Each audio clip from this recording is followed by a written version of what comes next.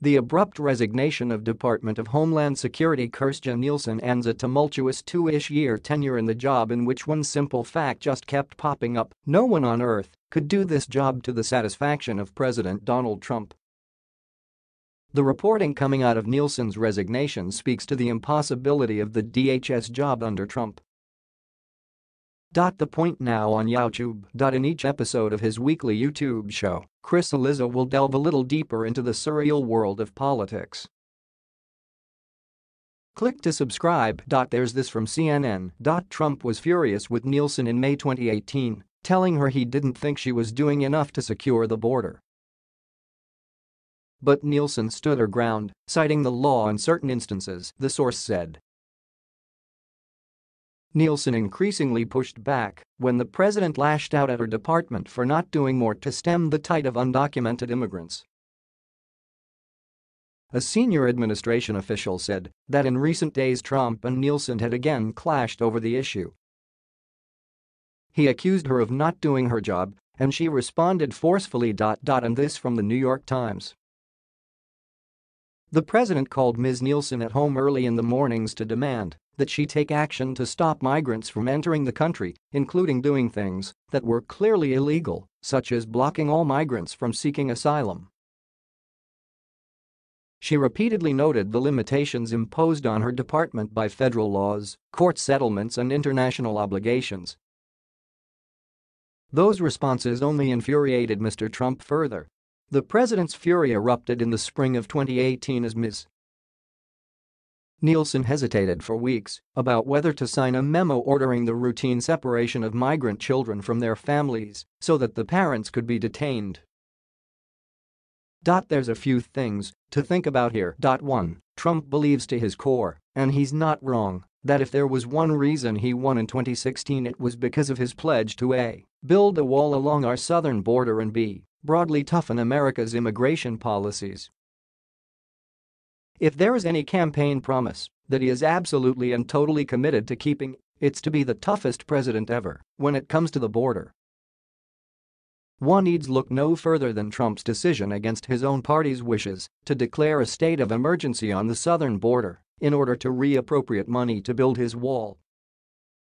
Or his push behind the scenes, reported by CNN Monday, to reinstate the policy of family separation at the border that led to a slew of very young children taken from their parents without any real way to track their whereabouts.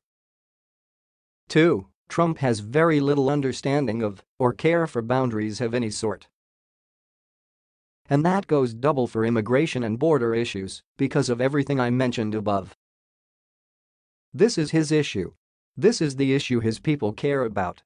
And he'll be damned if he's told by some bureaucrat that he can't do what he wants on the border. That Trump would instruct Nielsen to block all migrants from entering the country and then blame her when she told him that was, in a word, illegal, speaks to the detachment from reality that president has on this issue. Combine those two factors and you get this from a senior administration official on Nielsen's thinking. She believed the situation was becoming untenable, with the president becoming increasingly unhinged about the border crisis and making unreasonable and even impossible requests. CNN's Kirstjen cuts through the political spin and tells you what you need to know.